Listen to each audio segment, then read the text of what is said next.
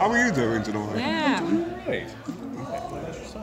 Pretty good. Tired. I've been up this since 10 o'clock on Friday. So slightly tired.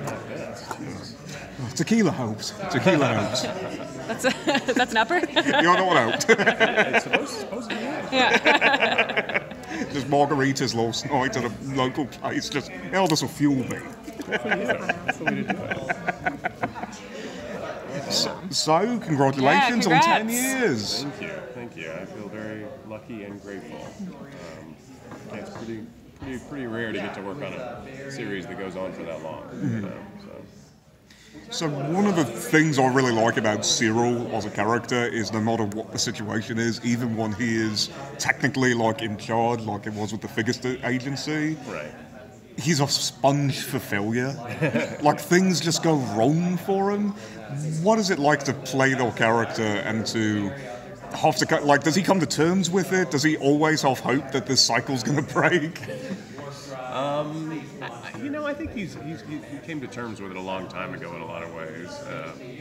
Maybe even when he was a child. The scary thing is it's not that hard for me to play this guy. But yeah, I think Cyril's used to his sort of lot in life. He's accepted it on some level, though I don't know if it's conscious. Yeah. So what are we getting for Cyril for 1999? How has he been reimagined? Well, he's kind of back to normal Cyril, like he has been in most seasons. Not German and. He gets to be a human again. Yeah, he's a human again. He's not crazy and any crazier than he normally is. He's kind of the old Cyril, really. He's the self-appointed first mate of the ship. He watches the scanner a lot. He's occasionally at the control board, but it's mostly them having adventures and crises around the ship or on other ships or other planets. So it's all about the relationships, which largely are the same. So is he going to be pursuing Lana again or some more? Or? Yeah, I think he's definitely got still got the interest in Lana, and something might be going on there. Though I don't know how well defined it is. Because we know as well, like I think you battled during Pirates, you have to outwit bounty hunters. Is there a particular part of the storyline that is in that you that Figures takes part in, or any particular part that you kind of really excited by? Well, I'm just.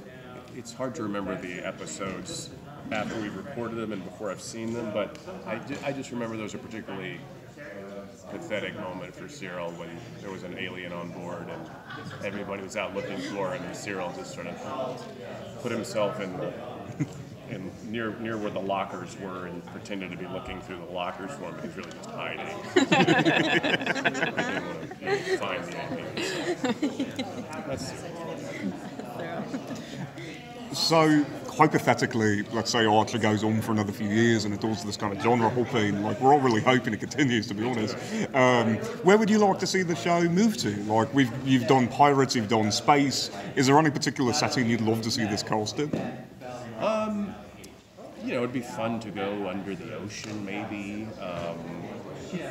But it would also be fun, I think, to go back to just sort of spy mode, like what it originally was. That would be fun, I think. But look, I'll be happy with wherever we go if we get to keep doing it. I think Adam Reed in an interview last year was saying he had tossed around Archibes at one point, like it was going to become like everybody was just going to be working at like a chain restaurant together, and it was going to be called Archibes. That's the first I've heard of that. It was like I like that. A lot of good sponsors that way.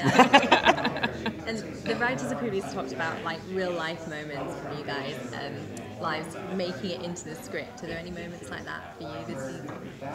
Not that I'm aware of. No, I mean, I don't know that he's Adam or the other guys that have written this season, because Adam didn't write them all this season.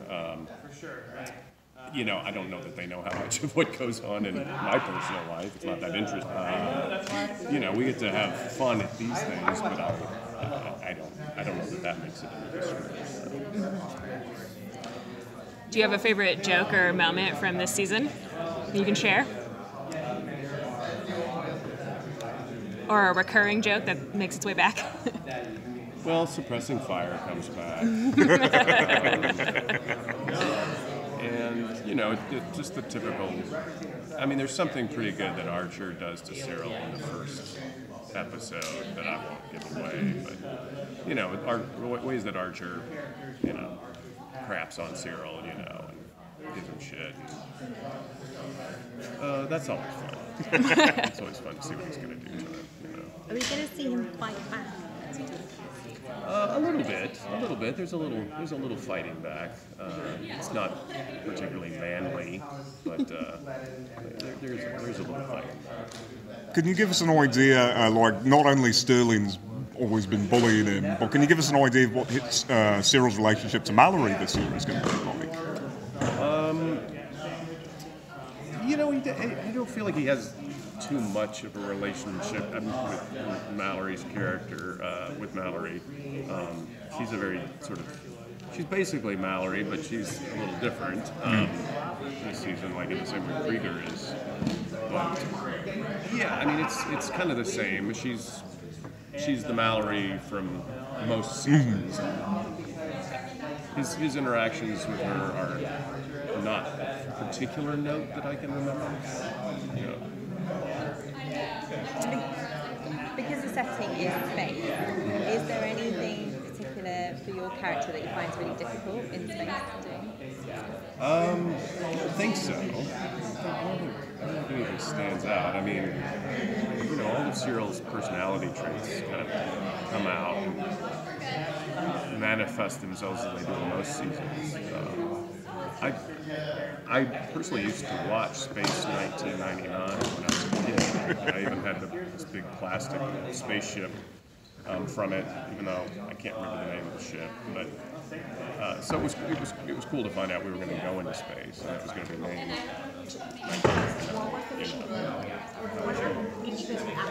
Are there any good deep sci-fi cuts that we get drop as Easter eggs in this season at all? I think there are, but some of them are going to manifest as visual gags. Okay. So I haven't seen them yet, but I'm sure they'll be there. Yeah. All right. Thank you. Well, thank you so much for speaking with us.